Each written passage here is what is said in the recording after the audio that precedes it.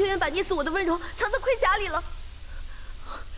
你们快命令长安城的百姓逆风撤出长安城，能走一个是一个，能走多远是多远。慕容亲戚交给我了。不，狄仁杰，你也要走，你快走啊！我不走，快走啊！墨玉，你也去帮忙。大大，但是这是我交给你的任务，快点！是。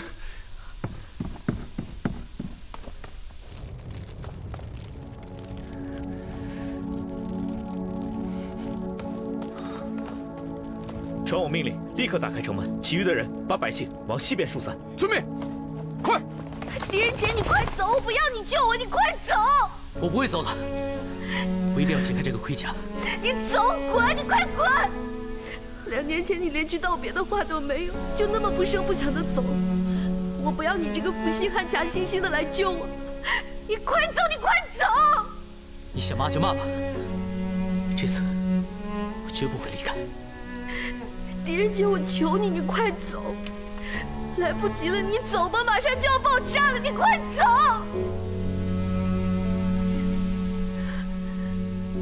如果没有奇迹，我们就死在一起吧。快走！你走，往城西走，都往那边走。快，这边！ 跟上，快！快点！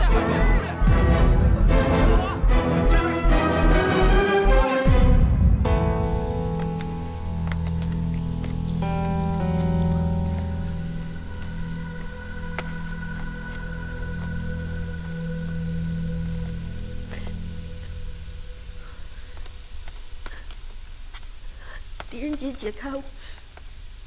我不是正在解吗？解开我腿上的绑带！ 但是，解开我啊！快要爆炸了，狄仁杰！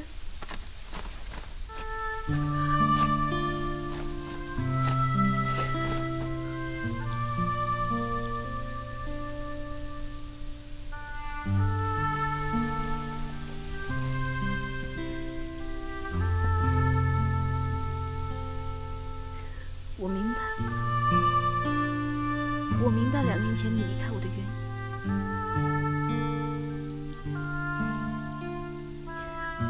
我很开心，我可以爱上一个为国为民的好官。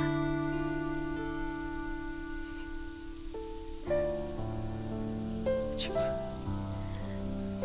对不起。不，狄仁杰，你并没有对不起我。其实，我早就原谅你了。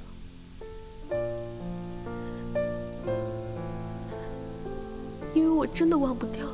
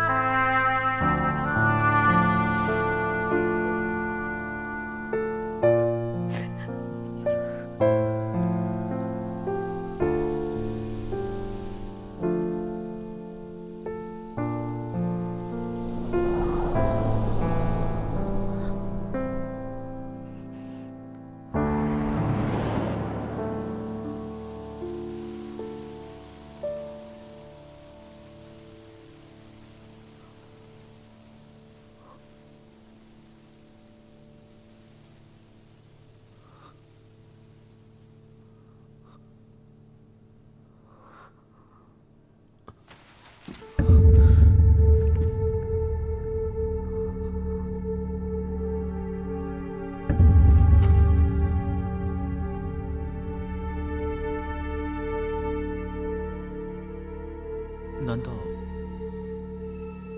坏了？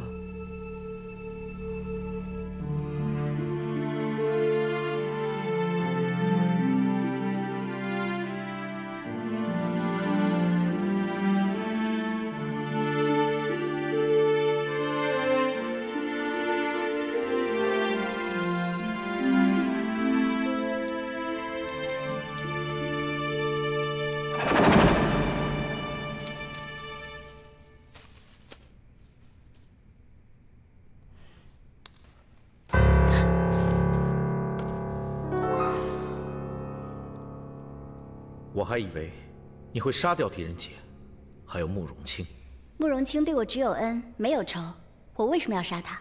那为什么要把解铃还须系铃人的炸药拆下，再给他穿上？为了报恩啊！因为我知道青姐姐一直深爱着狄仁杰，但是她却把这个秘密藏在心底不肯说出来，所以我就要为他们制造这个机会，让他们在生死关头互表心迹。这是我唯一可以向青姐姐报恩的办法了。哼，只有你才想得出这么古灵精怪的点子。那也要你帮忙才可以成事啊。还有，我们还找到了普世殿的秘密。哎，对了，狄仁杰在普世殿的地上找到了飞鹰图案，究竟是什么意思？目前还不清楚，不过迟早会找出答案的。只要我们能够找到红尘六绝背后的宝藏，便可以功成身退，到塞外隐姓埋名，逍遥一生了。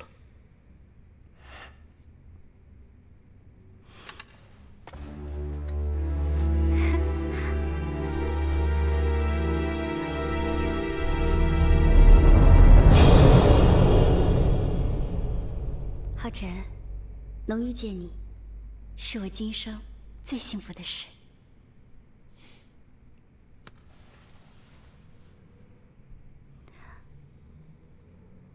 能遇见你，才是我最幸福的事。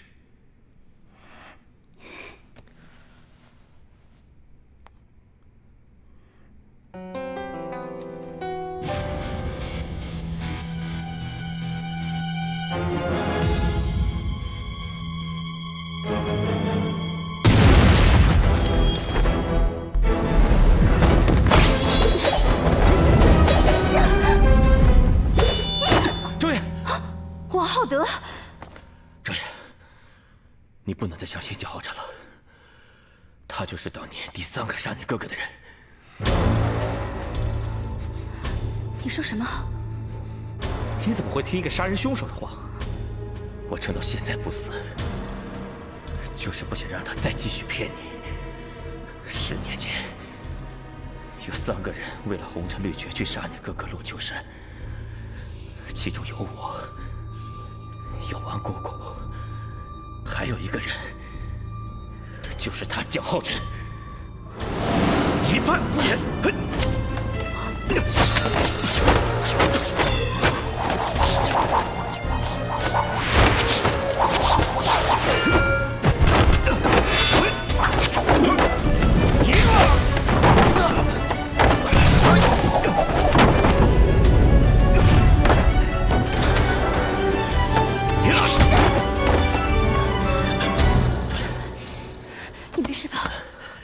信我，先等他说完，我再做决定。好，你怎么样？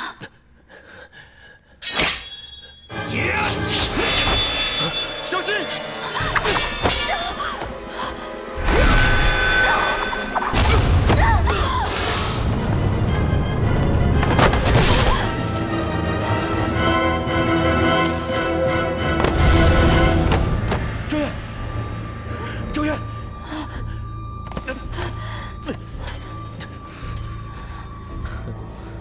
幸福真是太短暂了。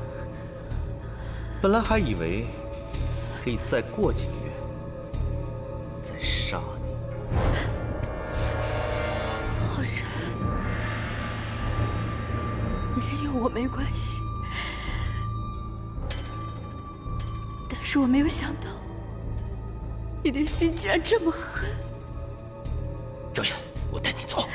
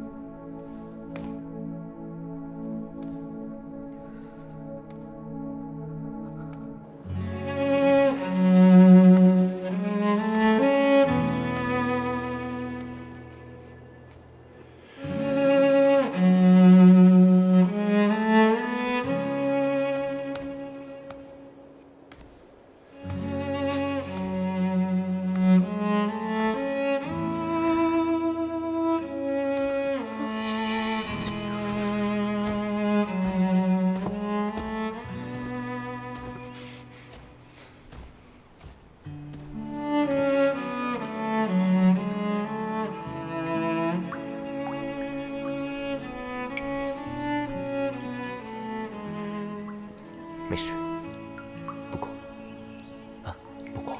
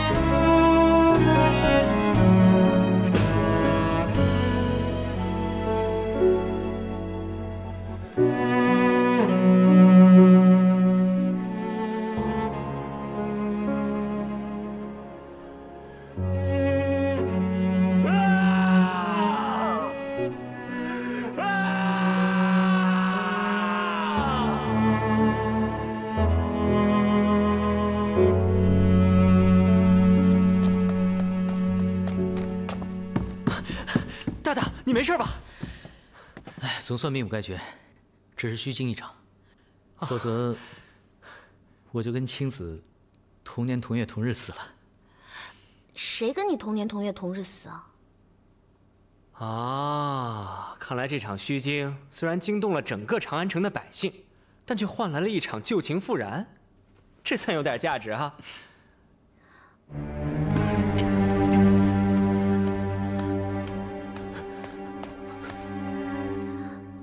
主人还给你。千万别打碎了，这就是天下第一奇图。正是，好保管，千万别弄丢了。放心吧，大大。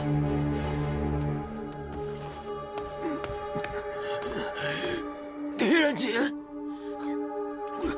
王大哥，王大哥，快！王大人，快救他！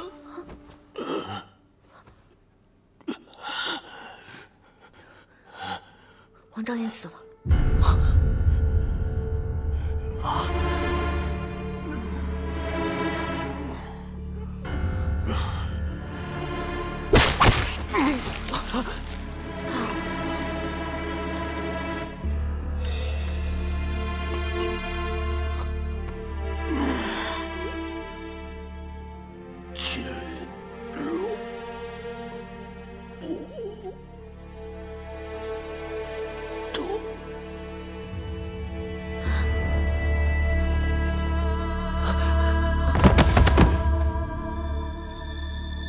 王大人，王大哥，王大人，王大哥，王大人！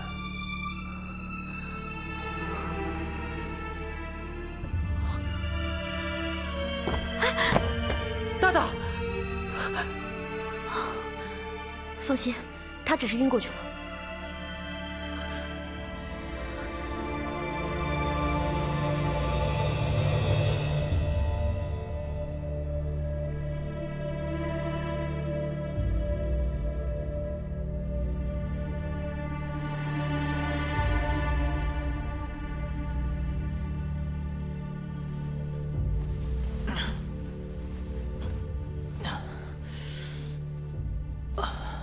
哎，大大，你醒了啊？饿不？饿得要命。来来，喝点粥。八宝粥。这什么地方？我睡了多久？这是严大人在长安城的家。你已经昏睡3天3夜了。慕容姑娘算准你会在今天4时之前醒来，而且会饿得要命，所以啊，早就命我准备好吃的了。青子呢？慕容姑娘说，2年前你不辞而别，这次呢，她要以其人之道还治其人之身，所以她昨天就赶回药王山庄，处理药王姑姑的后事。哎呀，不吃。哎，你不吃的话，可没力气去见慕容姑娘了啊？是吗？啊，慕容姑娘说，如果你想见她呢，当你恢复力气之后，便到药王山庄去找她，她会等你。她说会等我。所以呢，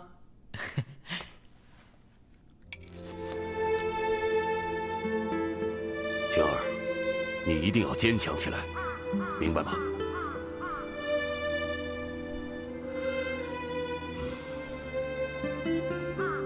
行了，大家起来吧，都回去吧。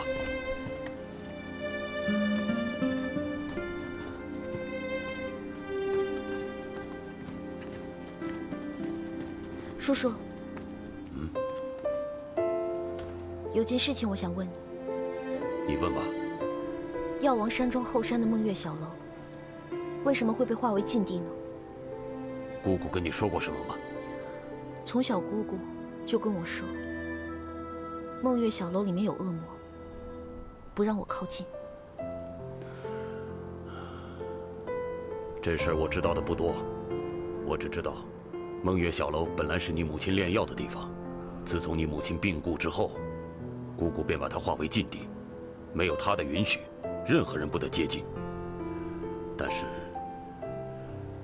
是我曾经几次看到姑姑独自一人去梦月小楼，而且通常是在月圆之夜。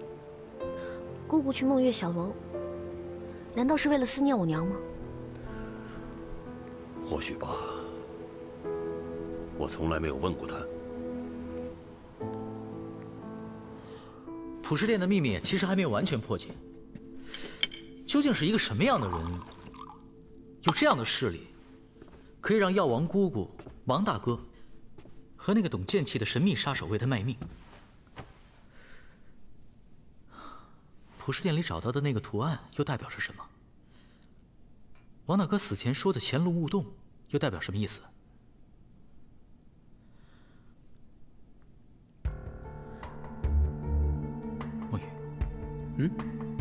我有一种不祥的预感。什么预感？在这一连串的谜题背后，隐藏着一个极其可怕的阴谋，还会有更多的人因为红尘六绝而死。这就是骆红尘在普世殿留下的秘密。正是。但现阶段还不知道这图案代表什么意思。这红尘六绝的背后，到底隐藏着什么秘密？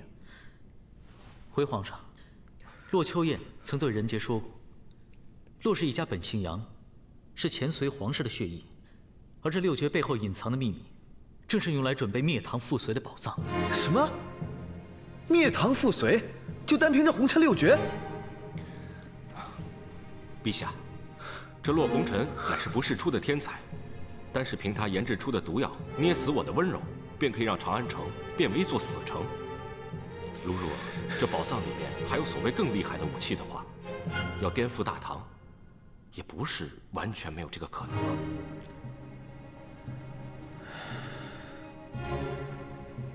江少卿，朕命你带领天机堂所有谋士，不惜一切代价，全力追查红尘六绝下落，每日一报，务求尽快把这祸根斩灭为止。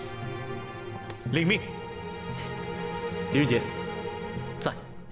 听严大人说，你虽然是叛左之职，但却在汴州城里力抗权贵，洗冤无数，深得百姓拥戴。这次更是破解了普世殿凶案，化解了长安城的一场浩劫。虽然期间做了不少胆大包天的事，但也还是立下大功。所以，朕决定不计前嫌，更破格提拔你为大理寺少卿，代替王浩德之职。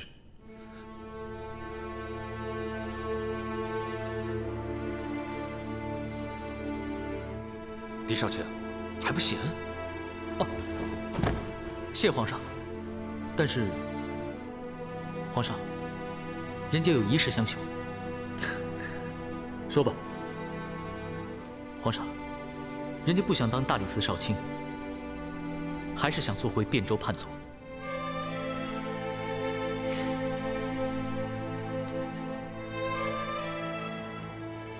我是真不明白啊！你放着堂堂的大理寺少卿不当，非要去当一个不入品的什么汴州叛左，我真是不理解。狄仁杰，你是疯了不是？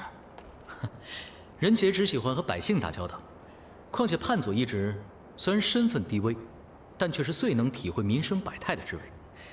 只要你了解了民情，便可以上报改善。而国以民为本，只要百姓生活得好，大唐自然更加繁荣昌盛。所以叛左的作用，并不比这大理寺少卿差。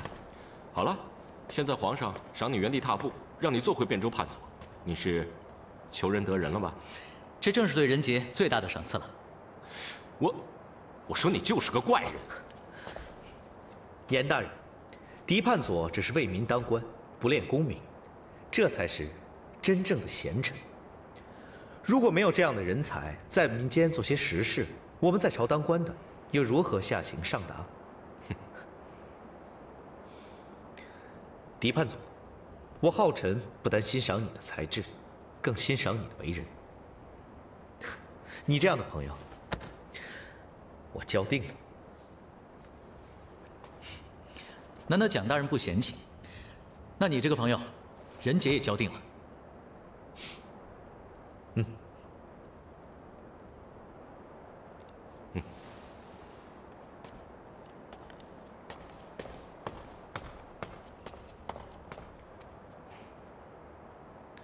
哎，武媚娘果然没有说错，她说你一定会拒绝入朝为官的。该死一案虽然凶险，但仁杰却多了一个知己。武媚娘让我给你带句话，她想见你一面，以示感激。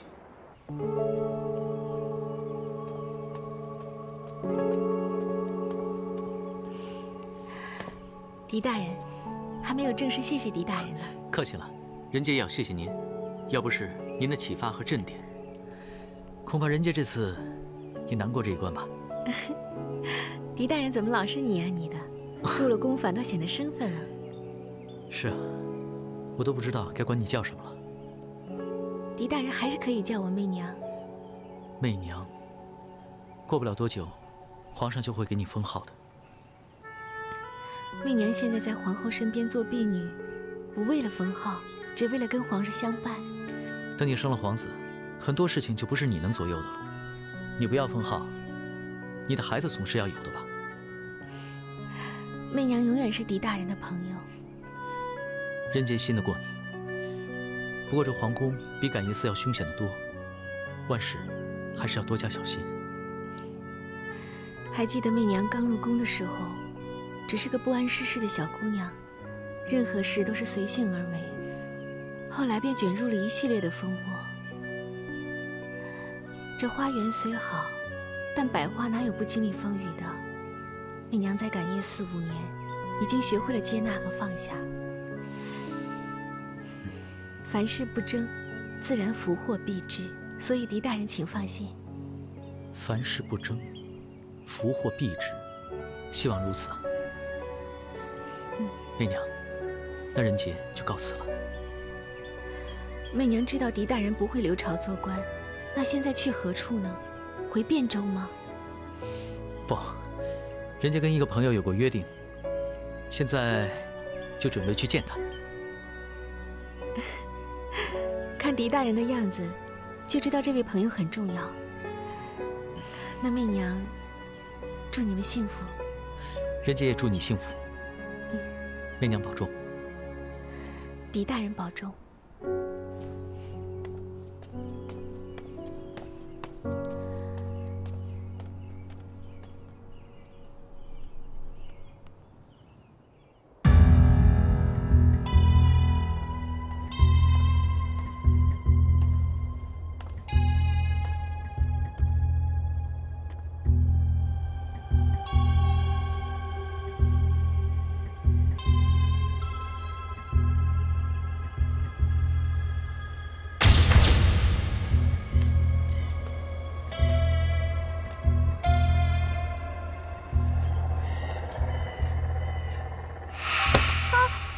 青子，姑姑跟你说了多少遍，不要接近梦月小楼。为什么不可以？因为啊，这个梦月小楼里面有恶魔，它会诱惑凡人，让你陷入万劫不复的地狱。所以你要记住，从今以后啊，千万不要接近梦月小楼，记住了？嗯。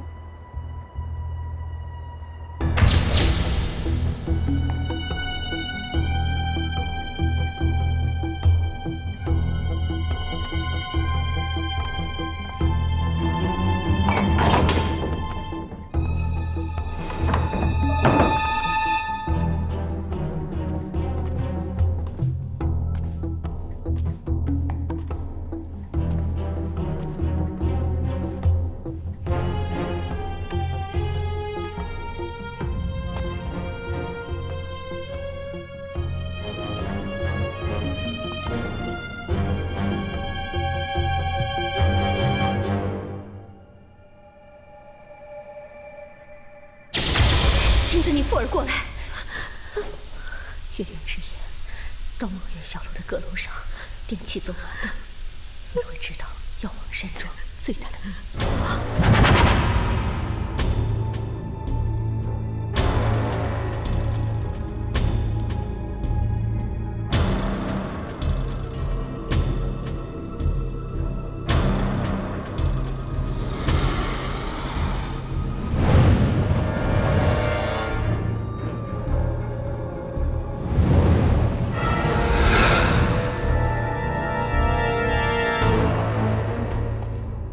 是你在召唤我吗？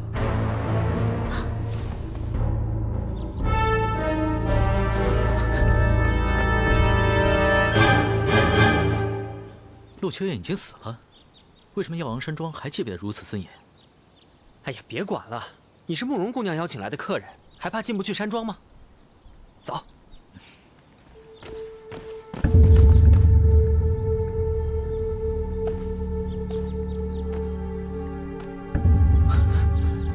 汴州叛左狄仁杰求见慕容姑娘。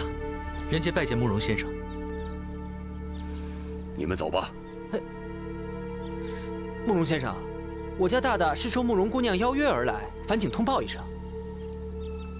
狄仁杰，青儿早就知道你会来，但他说了，从今往后他不想再见你，请回吧。怎么会这样？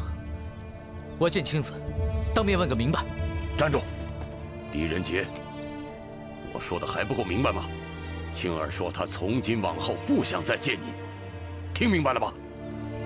请回吧。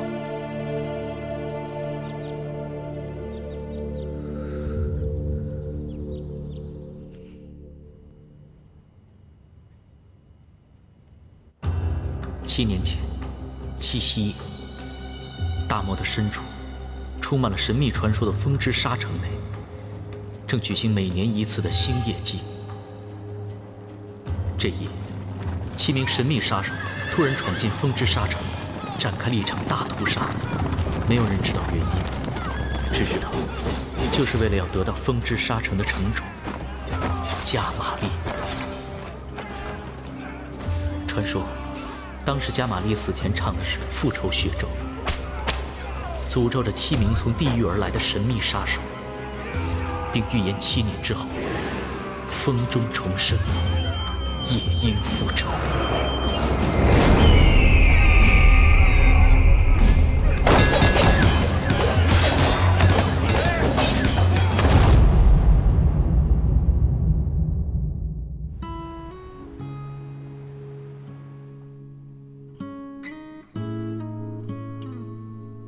大大，大大，你要吃点东西吗？大大，大大，你已经待在衙门书库里3天3夜了，不吃不喝会饿坏的。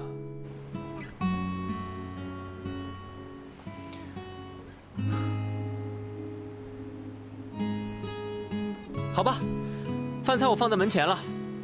我叔叔来汴州了。我得去探望他一下，你要吃便吃吧，我可能要晚点回来啊。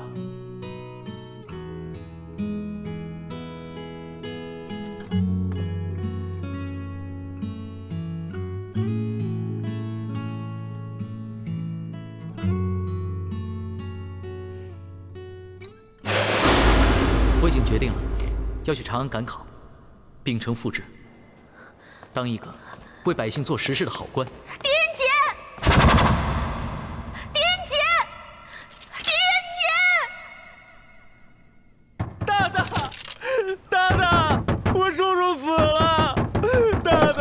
怎么回事？快告诉我！我叔叔莫白云是我世上唯一的亲人，他文武全才，剑法更是罕逢敌手。我的剑法便是他所教的，但这10年来，他杳无音讯。我想尽各种办法，都没有找到他的音讯。突然今天有人来通报，说叔叔来汴州，想见我一面。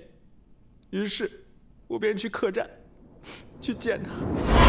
叔叔，叔叔，谁？我，墨雨。叔叔，叔叔你怎么了？叔叔，喝水，来，快！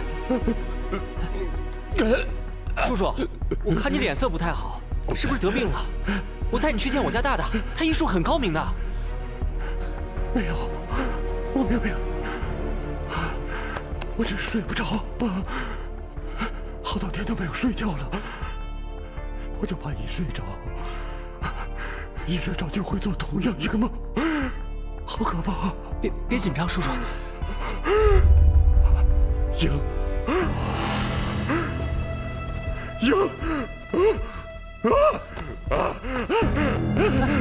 叔叔，我不要，我不要！叔叔，你墨雨，你能不能帮叔叔了却一个心愿啊？你说，叔叔，你说。七夕，今年的七夕，你能不能带叔叔去大漠的风之沙城，去帮叔叔完成一个7年之前定的赌诀？这箱子里面这箱子里面放的是参加赌局的信物，还有我给你的盘缠，想想办法，一定要想办法，成为这次赌局最后的赢家，然后把赢来的一切再交给风之沙城城主的后人。不是，叔叔，风之沙城我从来都没听说过呀。7年之前，你去大漠到底发生了什么？叔叔从来不赌的，我从来不赌的。叔叔，可就在7年前，我在大漠的风之沙城赌了我人生的第1局。叔叔，我输掉了我的整个灵魂。所以你一定要赢。什么叫输掉灵魂啊？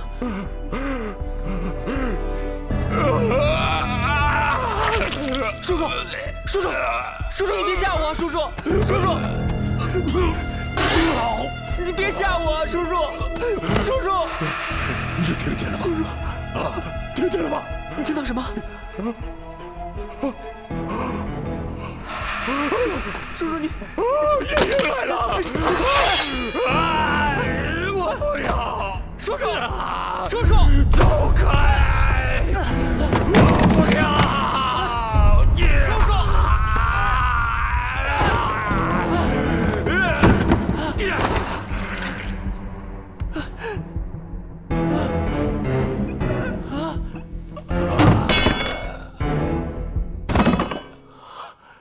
叔叔。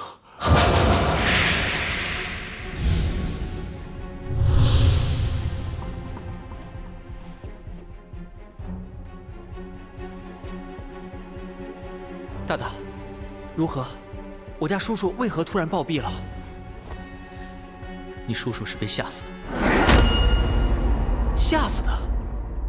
如果我猜的没错，你叔叔是得了病，他的病因就是因为心中的恐惧，所以这是心病，加上他长期没有入睡，身体虚弱，所以产生了幻觉，看到夜莺大神来夺走他的性命，活活的被吓死了。夜莺大神究竟是什么来历啊？我也没有听说过，只是这让我想起了在普世殿找到洛红尘留下的那个图案。你认为普世殿的秘密和这赌局有关？不知道，或许只是巧合。这莫白云7年前到底参加了一场怎样的赌局？又是什么赌局，能让他把灵魂也输掉？哼！哎，莫雨，你打开这个箱子了吗？还没有呢。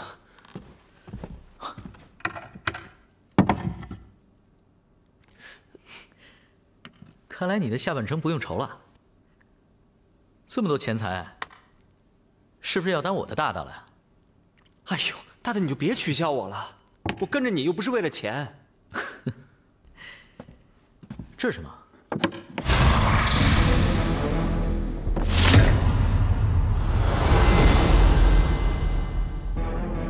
这面具有点可怕呀。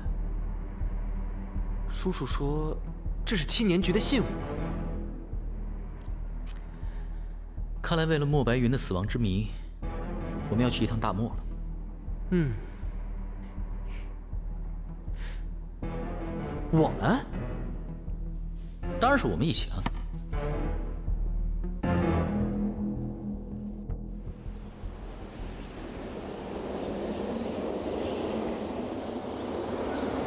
哎呀！哎呀！我的天哪！哎呀！我的天哪！哎！天哪！啊！哦！你看到什么了？哎呀，除了沙还是沙。你看到什么了？看到了雨，又好像没有看到。你说了等于白说嘛。天上虽然下雨，但等同没下，根本没有半点雨滴落在大漠上。这就是幻雨。听沙漠的商旅说，只要我们看到了幻雨，沙暴就不远了。沙暴来了，我们还找不到躲的地方，那就离死不远了。哼，大漠，果然没有来错。我们先找个地方躲起来，把酒赏沙暴。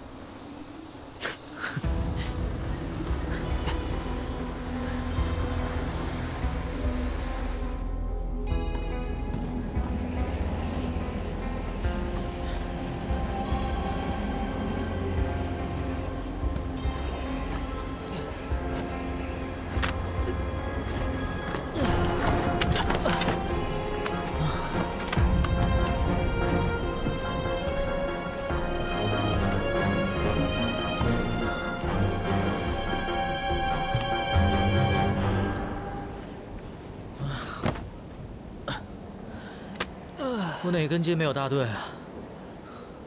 跟你来大漠送死？哎呀，也不知道是谁听到我要来大漠，便像吊死鬼一样跟在我后面不肯走的。哎呦，墨雨，你现在真是腰缠万贯了啊！说话都跟以前不一样了。这什么时候，主人变成吊死鬼了？哎呀，大大是墨雨失言了。不过大大明知这大漠绝非善地，却还要和墨雨前来，想必是想忘记慕容姑娘吧？慕容姑娘？哪个慕容姑娘？我不记得了。我来的大漠啊，只是为了修身养性，改掉自己这个多管闲事的毛病。哼，要狄仁杰不多管闲事啊，不如叫狗不吃屎呢。你不信我？赌10两白银，我不信大大不多管闲事。嘿，一张口就10两，你现在真是一身铜锈啊！好，从今天开始，我狄仁杰如果还多管闲事，就输你墨雨10两白银。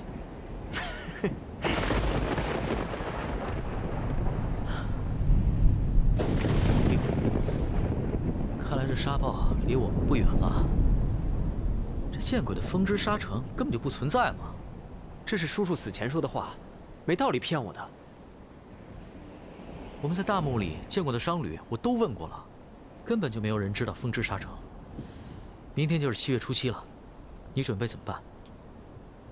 等过了这场沙暴不死，再做打算吧。叔叔死前的遗愿，我还是要替他达成的。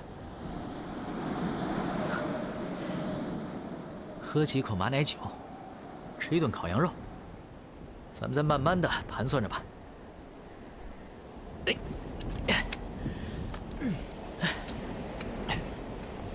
走。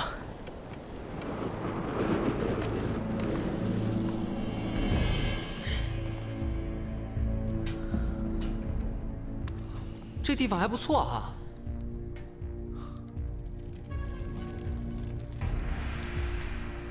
马马虎虎吧。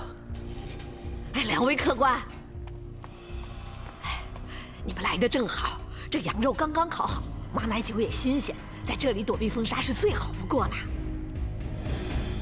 老板娘，你别骗人了，这里又脏又臭的，哪里有好酒好肉啊？哎，外面除了沙还有什么能吃的？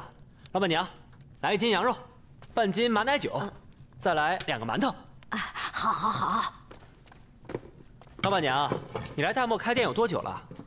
哎呀，过了7夕啊，就30年了。有没有听说过风之沙城啊？风之沙城？哦，对了，今天早上有一个商人说起过这事儿。说起什么？他们说小金窝发生了2件怪事儿，一件呢还杀了人呢。听说杀人的就是风之沙城的夜莺大神。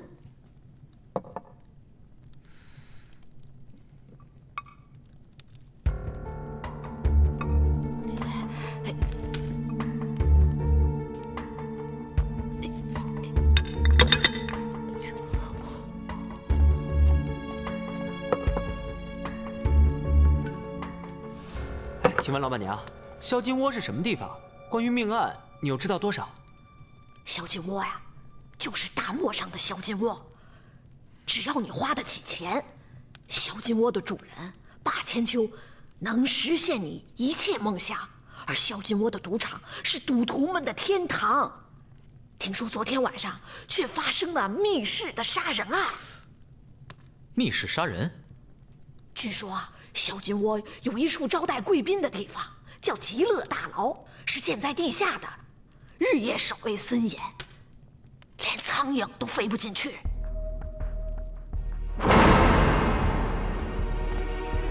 昨晚啊，一对男女客人要进行单独对赌，小金窝的管事便带领他们进了极乐大牢，并把他们锁在房间之内。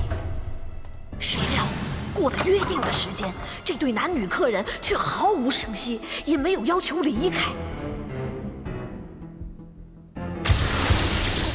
那对男女客人就死在了房间之内。你呀，只说对了一半，也错了一半。那男的死了，女的昏过去了。这醒来之后，坚决否认他杀了人。要是那女客人没有说谎，那这件密室杀人案就是奇案一件。那第二件奇事是什么？这第二件奇事啊，哎呀，还是不说，说了你们也不信。哎，你不说怎么知道我们不信啊？这第二件奇怪的事情是杀了人之后，这小鸡窝的人都听见了女鬼在唱歌。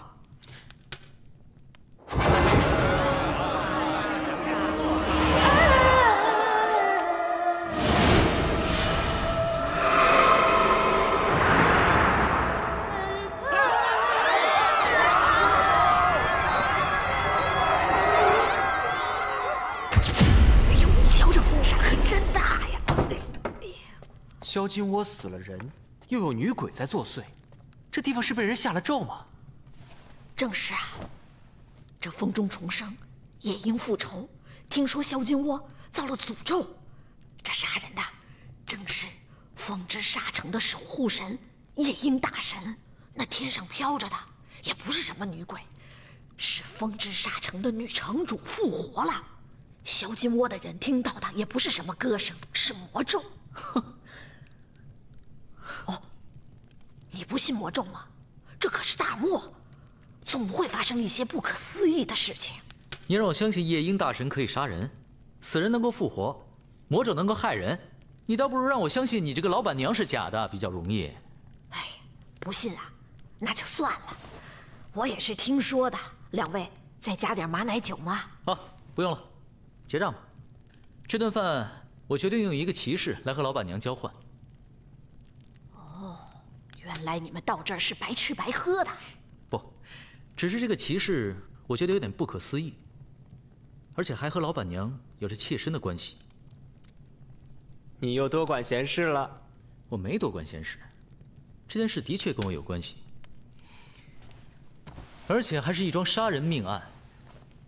这酒馆内有人被杀了，凶手一直留在酒馆内。老板娘，你想知道真凶到底是谁吗？这酒馆里有人被杀，我怎么不知道？看来客官，这马奶酒兑得太浓烈了，客官们是喝醉了吧？我没有喝醉，打从我们进门的那一刻开始，加上这酒馆里的摆设，足以证明我没有胡说八道。其实，首先发现有人被杀的人并不是我，而是我这个忽然富起来的随从。他的鼻子天生就比狗还灵敏，他有一个习惯，只要闻到人血的腥味，眉头便会不禁皱两下，不多也不少。怎么我自己有这个习惯，我自己都不知道，你却知道？因为我是你大大。要是有人被杀，那你们为何还要留在这里呀？不是我要留下来，而是他要留。我们之间打了一个赌，如果我再多管闲事，便会输给他10两白银，所以他硬要留下来，让我忍不住来管管这杀人的事情。只不过，我却发现这酒馆根本就不是你的。客官，你真会说笑话。我从来不会拿杀人案说笑。你说你开这个酒馆30年了，以你这么矮小的身材，怎么会将自己常用的碗碟放在自己拿不到的地方呢？还有，你的围裙也出卖了你自己。老板娘，你的手跟普通的女人手大小是一样的，但围裙上的油污手印却比你这手大得多，分明就是一个男人留下的。如果我猜的没错，拥有这酒馆的不是老板娘，而是老板，是个男人，身材比我还高吧？这手印儿当然不是我的，是我老伴儿的。我说过，这酒馆打理了30年，但我没说过是我一个人打理的。平时啊，招呼客人、烧酒弄羊的，都是我老伴儿干。他的确呀，比你还要高大，所以啊，摆放碗碟的架子都按他的高度来做的。今天他在外面办事去了，还没回来呢。这也倒说得过去。那你为什么要将原本放在这里的菜牌移动到这里？对啊，为什么呀？就是为了掩盖他来不及销毁的证据。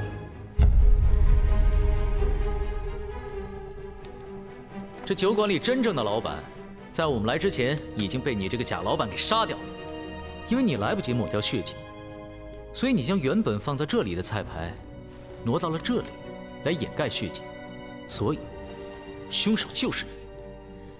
如果我猜的没错，你是经过易容改扮的吧？听说曾破长安城普世店奇案的狄仁杰，既聪明，又讨厌，又可爱，果然名不虚传呐！我什么时候变得这么有名了？大大小心！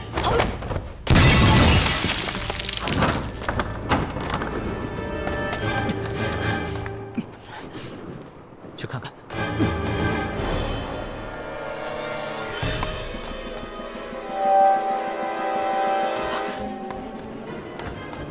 凶手果然是他，追吧！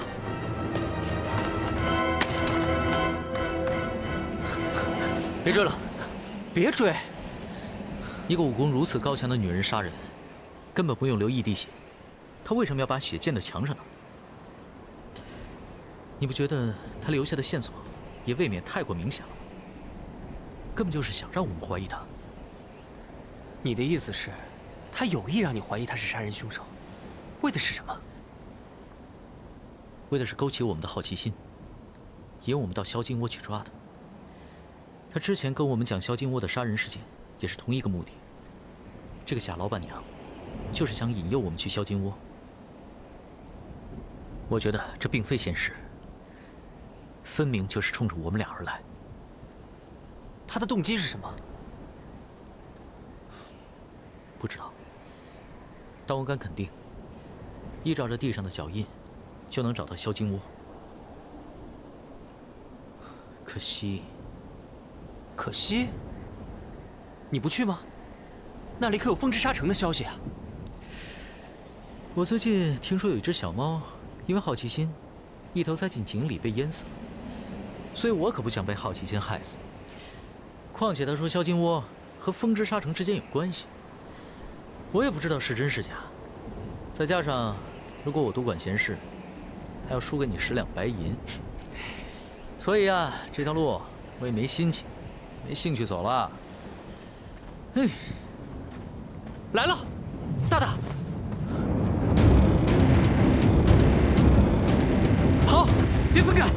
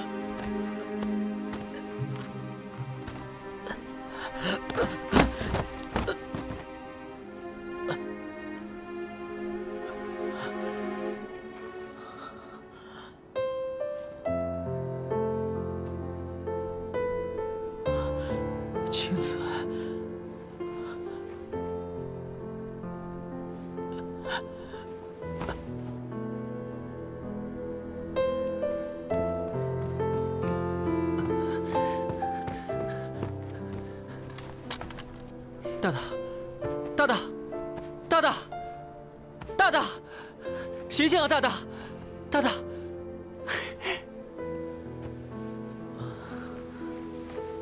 来，是你救了我？不是，我刚醒来的时候就发现你在这儿了。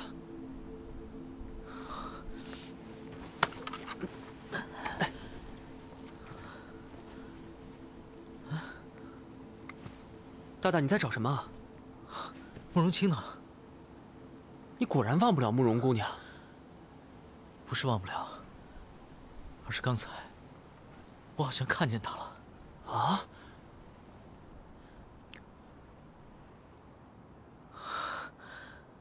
你不会真的看见慕容清了吧？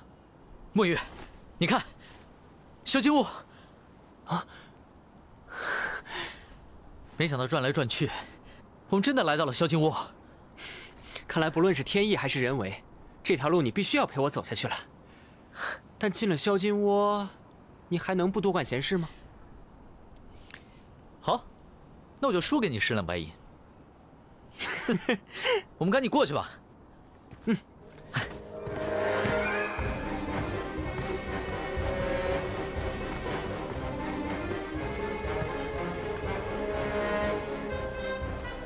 哎呀，这个萧金窝还真有点意思，果然是个不错的地方。别忘了昨夜这里曾经发生了命案，萧金窝也可以是夺命地。哎呀，不管了，咱们啊都吃了半天的黄沙了，先找个地方填饱肚子。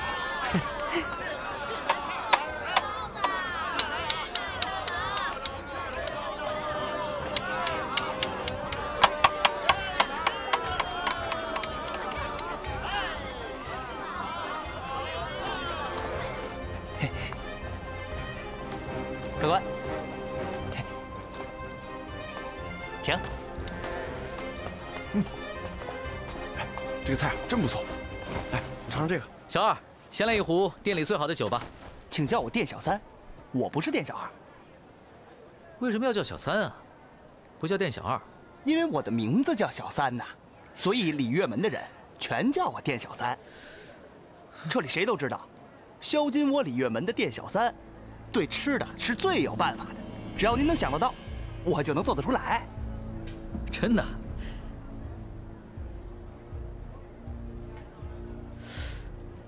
在大漠里还能吃到活礼，嘿嘿，真是有办法。给我们也来一份香酥活礼吧。哎，外加半斤牛肉。按本店的规矩，要先付钱再下单。没问题。成会，3两7钱。来。 3两7钱，有多无赏，剩下的就当打赏了。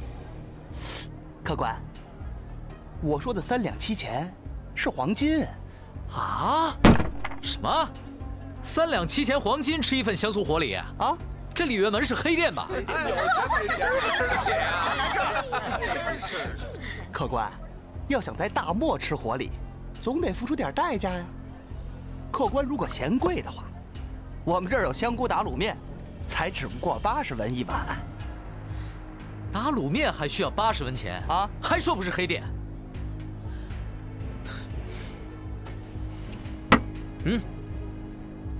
先下单吧，只要你回答我一个问题，剩下的就当赏钱了。客官，您请问吧。据说昨晚萧金窝发生了命案，有人被夜莺大神所杀，我想知道详细的情况。这个简单呢，不知道。 谢客官的赏，我下单去了。哎，凤公子，人生何处不相逢啊？怎么在大漠里还能碰到你这个故人呢？干嘛不打声招呼就走啊？是汴州第1富户凤九天凤公子。你们就当没看到我，我从来没来过萧金窝啊。看来萧金窝还真来对了，不仅大难不死，还忽然发了财。 这萧金窝还真有点意思啊！走开，走开！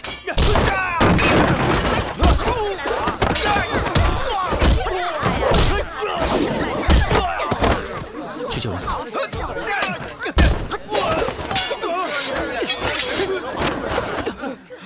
你未免下手也太狠了吧！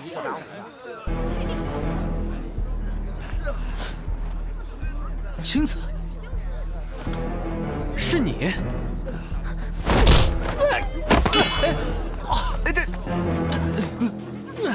花非花小姐，若是本店怠慢惹怒了小姐，小三在这儿赔罪了。花非花，我想去赌局玩几手，这几个人说霸千秋不让我离开礼乐门半步，我想问，是不是？当然不是了，萧金窝是寻开心的地方，花非花小姐想去哪里都随便呢。那就好。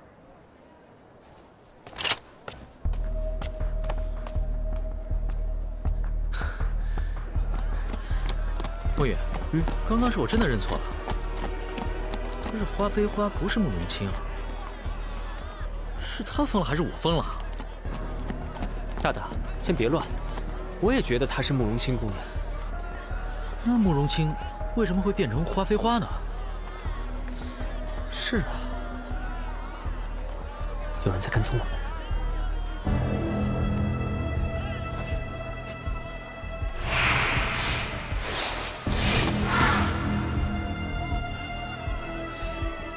知道谁在跟踪我们吗？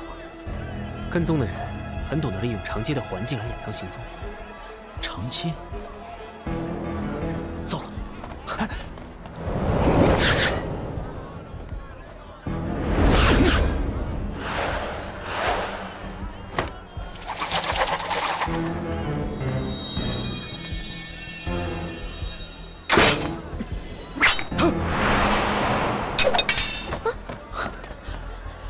凶手就在人群里，此地不宜久留，快走！站住！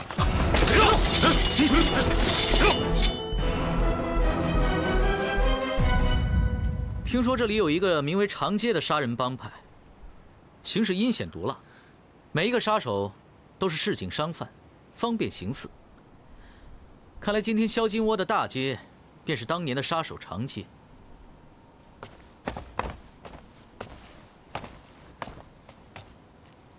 长街本就无处不在，而且每个城镇都有一条。只不过萧金窝的长街特别的长，他不想让你离开，谁也离开不了。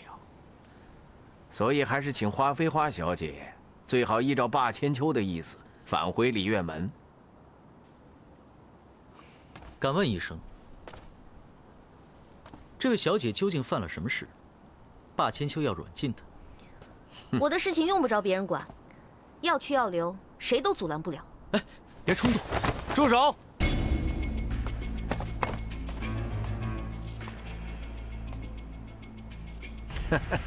独孤管事，长街自有长街处理事情的方法，无需独孤管事操心。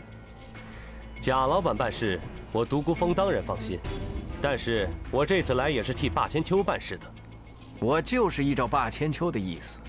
霸千秋说过，只要这个叫花非花的离开礼乐门一步，便要斩下他的双腿。现在霸千秋已经改变主意了，各位长街的兄弟就暂且退下吧。走，走，走。哼！在下独孤峰，是萧金窝的管事。我家主人霸千秋，听说狄盼佐二人到访萧金窝，还请狄盼佐二位和花非花小姐一起到赌场一聚。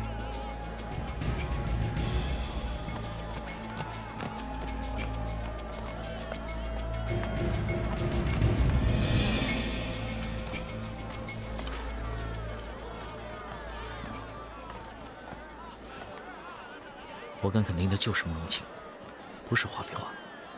那他这不是自欺欺人吗？慕容清虽然鬼主意特别多，但他没有必要在我们面前装成别人。他之所以装成花非花，一定有他的道理。我们先不要拆穿他，看看情况再说。那也只好如此了。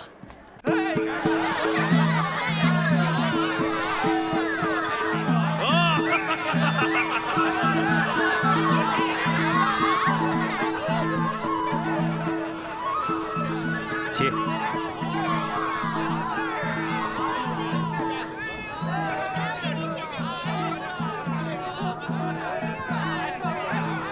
没想到这里还真是别有洞天呢。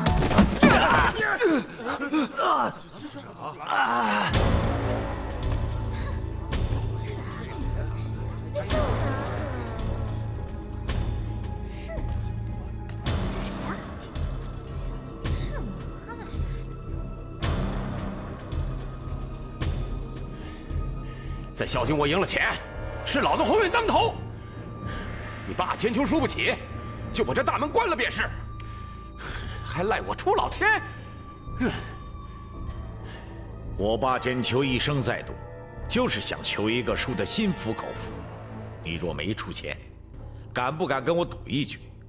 如果你胜出，这5万两你如数拿走，我再多出5万两，算作赔偿。赌什么？就赌你敢不敢在蛇神面前说一句：你没有出钱。所谓的蛇神，就是能够辨别真假的灵蛇。谁能够在说话之后探手到笼子里取出一颗小石头，而不被咬到的话，那他说的就是真话。相反，如果他被咬到的话，那他说的就是假话。半个时辰之后就会毒发身亡，无药可救。这方法灵验吗？这就要看蛇神的意思了。我就不信，既然连人都能欺骗得了，却骗不了一条无知的小蛇。放开我！你要从笼子里拿出石头来，就算你赢。不过，我最后再问你一句，你有没有出钱？没有。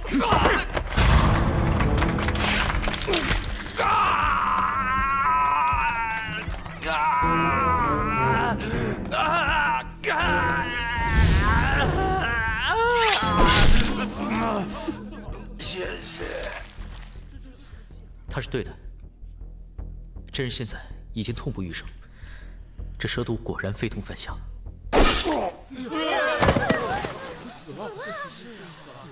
真扫兴。巴老大，贵宾都已经带到了。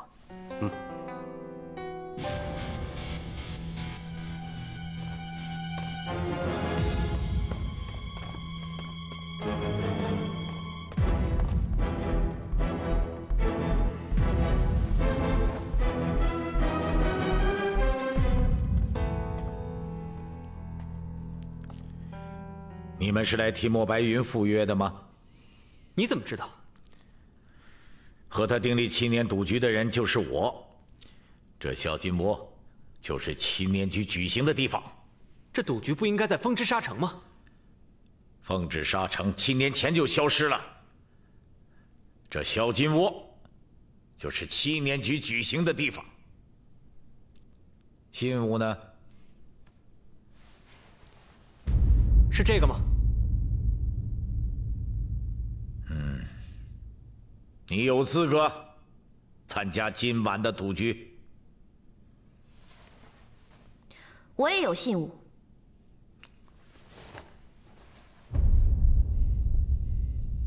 我也要参加7年赌局。这信物根本就不属于你。你们7年前的约定，只要是有信物的人，就可以参加7年赌局，否则，他们也不能够代替莫白云。就算你在7年局胜出，又能怎样？你知道你昨晚杀的人是谁吗？我没有杀人，还在狡辩。昨晚发生的命案，不是夜莺大神所为吗？哪有什么夜莺大神，就是他。为了得到7年局的信物，昨晚在我的赌厅杀了烈焰的儿子烈阳。我不知道烈焰是什么人，你硬要说我杀了他的儿子，我也不怕。反正我就是要参加7年赌局。你不怕，我怕。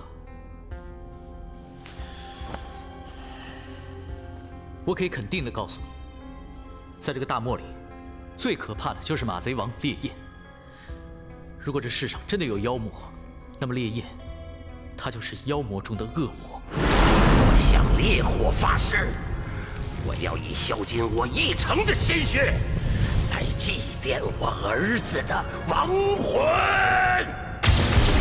马贼王烈焰的武功深不可测，非常诡异，而且他的背后有数百名喜欢杀人的疯子替他卖命。如果我们找不到凶手，马贼王是一定不会善罢甘休的。马贼王想要杀的人，向来不超过3天。那么2天后的天明，便是萧金窝的大限。那又怎么样？有什么证据说我就是凶手？马贼王根本不需要证据，他也不需要知道真凶到底是谁，他只要把萧金窝所有的人都杀死，便可以替他儿子报仇。所以，霸千秋为了保住萧金窝，无论你是不是凶手，都会把你交到马贼王手上。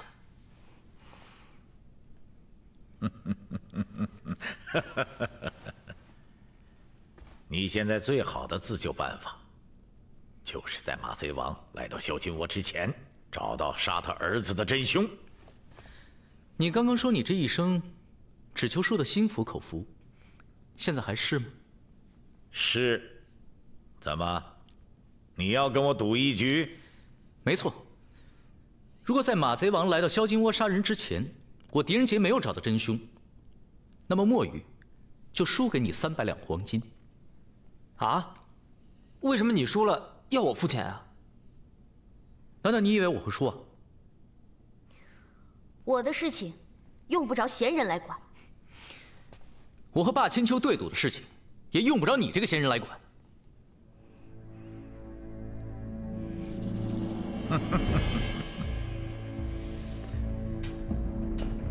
300两黄金赌一条人命，这赌注不公平。那你想赌什么？我听说你有个家传的玄铁笔，笔杆玄铁熔铸，笔尖火蚕丝扎成，造工深得坚奇元剑4药，还可以当暗器使用。汴州城的萧朝天就是伤在这根玄铁笔之上。300两黄金不够，就赌500两。这玄铁笔是我大大的传家宝，况且你也不是个舞文弄墨的人，要那玄铁笔又有何用？你说的没错，这根烂铁笔对我来说一点用处都没有。不过，我却喜欢把玄铁笔放在我这赌场之上展览。黄金，我没兴趣。好，我赌。如果我输了，玄铁笔就是你的。狄仁杰，这女人跟你是什么关系？做这样牺牲，值得吗？我和她没什么关系，只不过是我自找麻烦，多管闲事罢了。既然如此，这赌局定了。定了。好。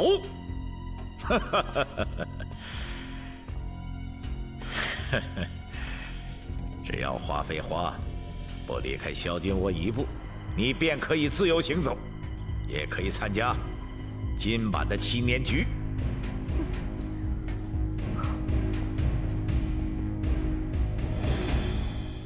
杜孤峰在。你带狄仁杰去极乐大牢，昨晚发生的事，他想知道什么都如数告诉他。我要让他输得心服口服。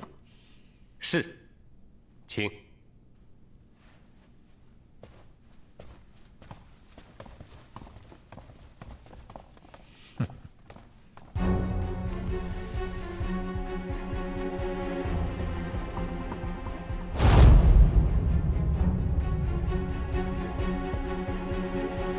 极乐大牢就在这儿的地下，这里就是入口。门外由3队的20人轮流守护，没有霸千秋和在下的带领，谁也不能进出。2位，请稍等一下。哦，这把钥匙跟以往常见的都不同，是经过特殊打造的，不能复制。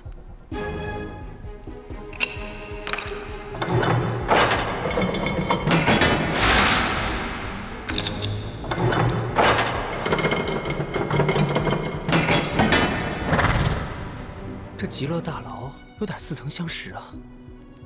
对，看起来很像朴实店嘛。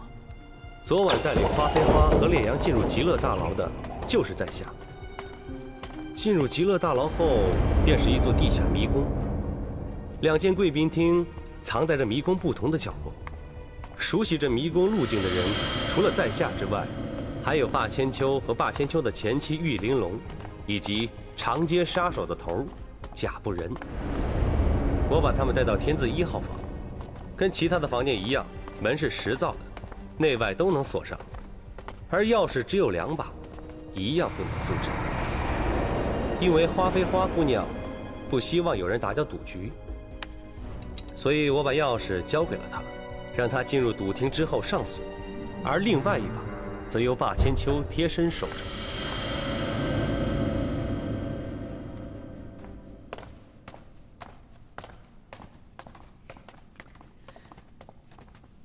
这极乐大牢看似不是最近新建的，像是在萧金窝未出现之前便已经存在了。萧金窝是7年前才出现的，那萧金窝之前就是风之沙城吧？是的。那为什么风之沙城会变成萧金窝呢？和7年前赌局有关吗？这我就不知道了。独孤峰也是在几年前才跟随霸千秋的。那你为什么没有问过霸千秋？在下认为，好奇心重的人命都不长，所以有些事还是不问的好。多谢独孤管事提点，狄仁杰会小心的。那你们又是如何知道这烈阳已经死了？依照约定，这个赌局是1个时辰，1个时辰之后，我就来到门前等候，但是一直没有人开门，所以我就敲门，但是里面也没有任何动静。再后来，我就听到了女鬼的歌声。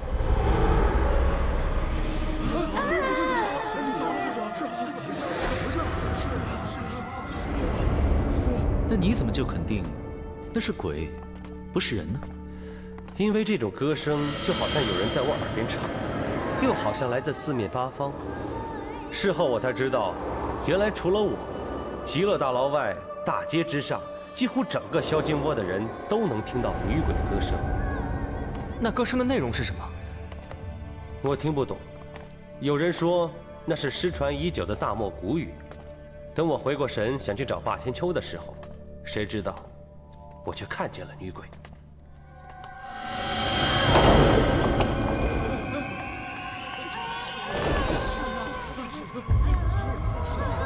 你们看，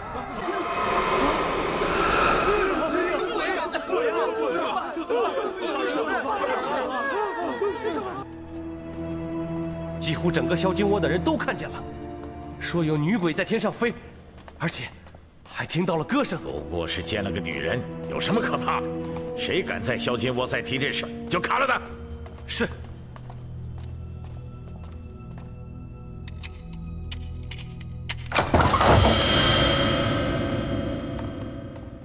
事后，我检查了一下烈阳的尸体，发现他的伤痕是被利爪所伤，而且头颅也不见了。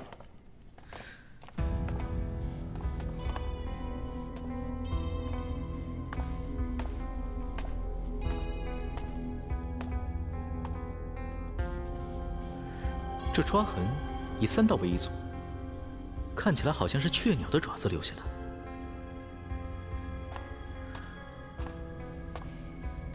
但这抓痕又长又深，这鸟爪比人的手还大。世界上有这么大的鸟雀吗？所以，有人就说风中重生，夜莺复仇。所以说，烈阳就是被守护风之沙城的夜莺大神所杀，他的头也就是被夜莺大神硬生生扯下来的。而漂浮在萧金窝上空的女鬼，也正是7年前风之沙城的城主。确实有这样的传言。那花非花呢？在赌厅大门打开的时候，花非花在哪儿？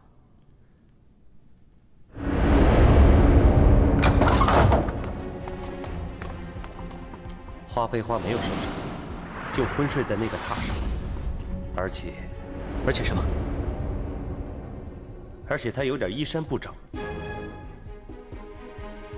据霸千秋推论，花非花跟烈阳所赌的就是7年局的信物。最后花非花输了，所以就不惜牺牲了色相来换取，但是烈阳却不为所动，故此花非花就动了杀机。为了参加一个赌局，值得吗？赌局的事情在下也不知道，还请莫公子问一下当天晚上参加的人吧。既然大家都对风之沙城了解甚少，那凭什么说昨晚在萧金窝出现的女鬼，就是风之沙城的城主附身呢？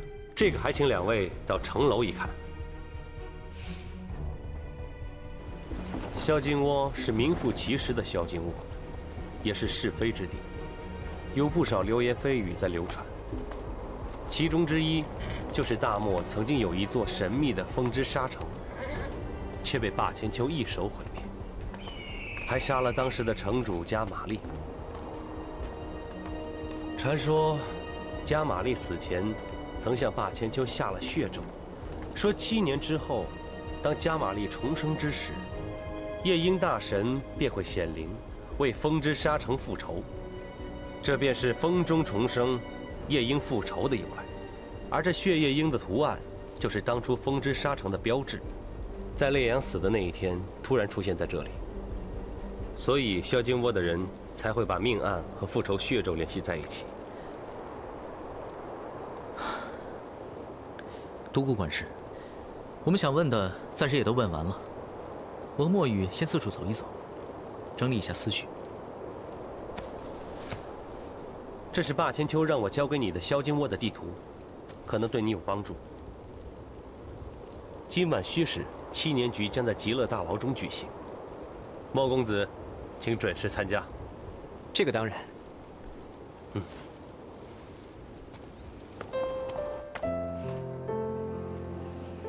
哎呀，我们为什么不在萧金窝好好待着，来这里晒太阳、看日落呢？萧金窝的酒色财气实在是太诱人了，都让我心乱了。来，我们把今天发生的事情重新整理一下。首先，我觉得极乐大牢的设计一定跟普世殿有关。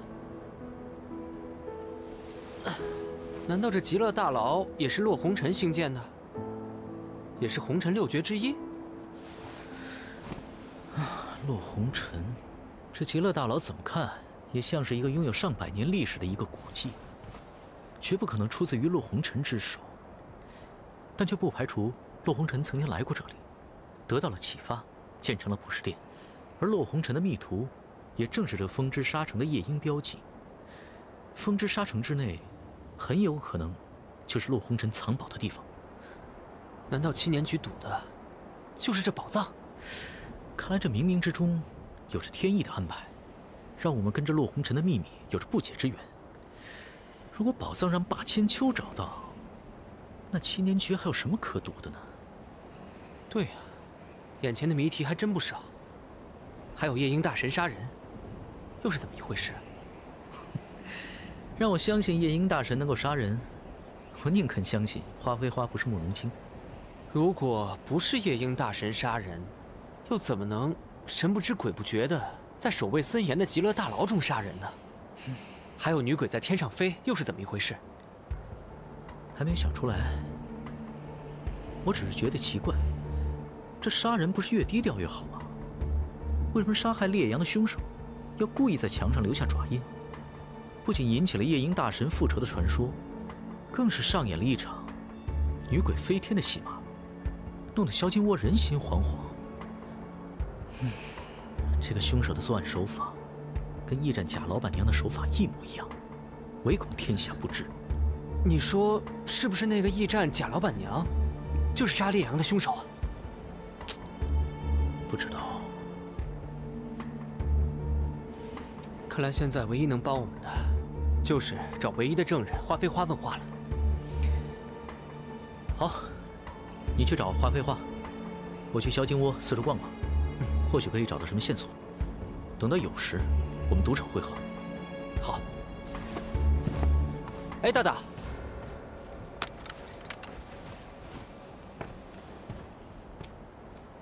你是否相信花非花曾色诱烈阳？如果是真的，那么花非花可能就不是慕容清。大大，你的心乱了。乱了。的确是乱了，所以我要尽快找出杀害烈阳的凶手，解开所有的谜题，否则我的心会更乱。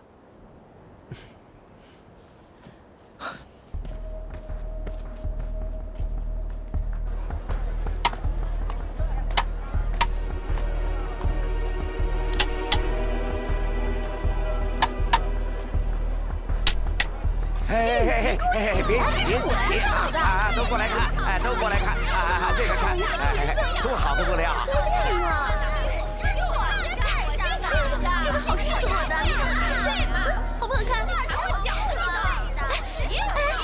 个，好，这边看啊！看，我买下来看。还有，他摸的，我看见他摸的。没有啊！你这老色鬼，你敢摸我屁股？我打你！摸屁股！没有！让开！人呢？快找啊！慕容姑娘，要我说多少次？我的名字是花非花。老天爷虽然没让墨雨像大大那样聪明，但让墨雨的鼻子和耳朵比别人都要灵敏。慕容姑娘虽然改了名字叫花非花，但声音却没有改变，而且身上撒着如真堂的香粉，也出卖了你。哼，如真堂的香粉到处都可以买到，有什么可稀奇的？虽然香粉的气味都是一样，但与不同人的体味混合后，变成了独一无二的味道。你，就是慕容姑娘。我没空跟你胡缠。无论如何，为了洗脱你杀人的罪名，可否告诉我，昨天晚上在天字1号房发生的事情？我什么都不知道。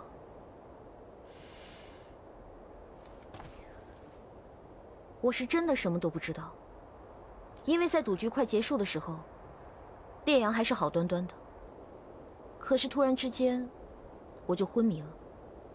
是中了毒？应该是被人点了昏睡穴。因为除了烈阳之外，我什么人都没看见，而且后来发生的事情，我也什么都不知道。那霸千秋说，你为了得到7年局的信物，曾色诱烈阳，是真的吗？这跟烈阳的死有关吗？这是替我家大大问的。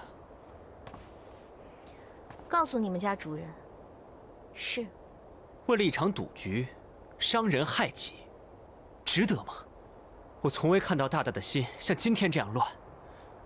无论姑娘这次来萧金窝的目的是什么，墨雨恳请你，不要伤害真心爱你的人。告辞。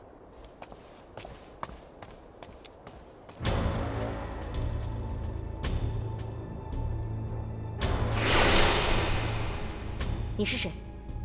我是乾隆王，也是你的王。笑话，我才是我的王。这乾隆灯，就是代表永远效忠于我的誓言。你点亮了它，就说明这誓约已经完成。除了死，这誓约绝不终止。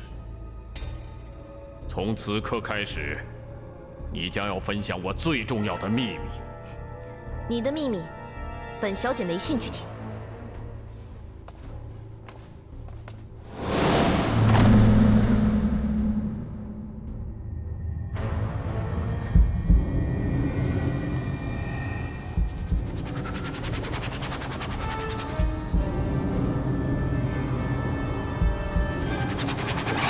滚开！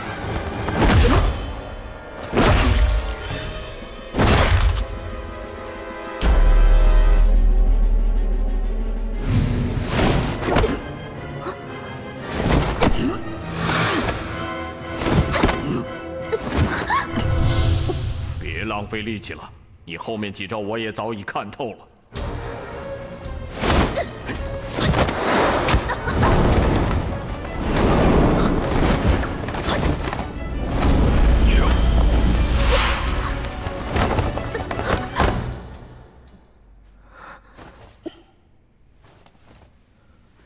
你究竟是谁？不是跟你说了吗？你会知道我是谁。我要跟你分享我的秘密。我不要听你的秘密。我的身份就是……你不要说。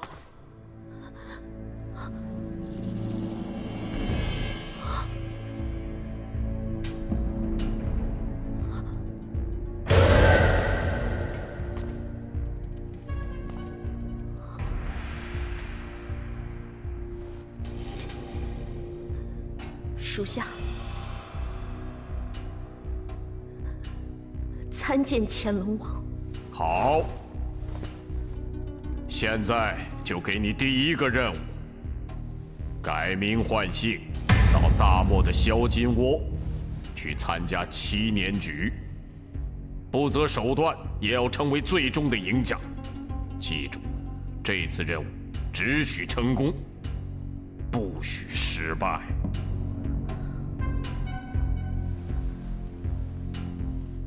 要是失败了呢？要是失败了，死就是给你最大的恩赐。不过要是成功的话，你倒是可以得到一份额外的奖赏，就是你爹爹的消息。我爹不是早就已经死了吗？你爹死没死？只要你完成这次任务，就能知道答案。还有，这次虽然是你单独行事，但是萧金窝内还有一个可以值得信赖的人，只要能找到他，完成这次任务的机会就会大增。